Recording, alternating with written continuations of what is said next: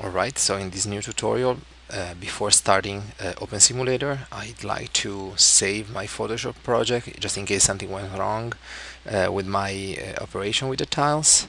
So I go into File, Save As, and then I need to select a folder in my computer, Save as Photoshop file format. So it's gonna be I'm gonna be able to open this again and make some other edits. So there is a pop-up window, maximize compatibility.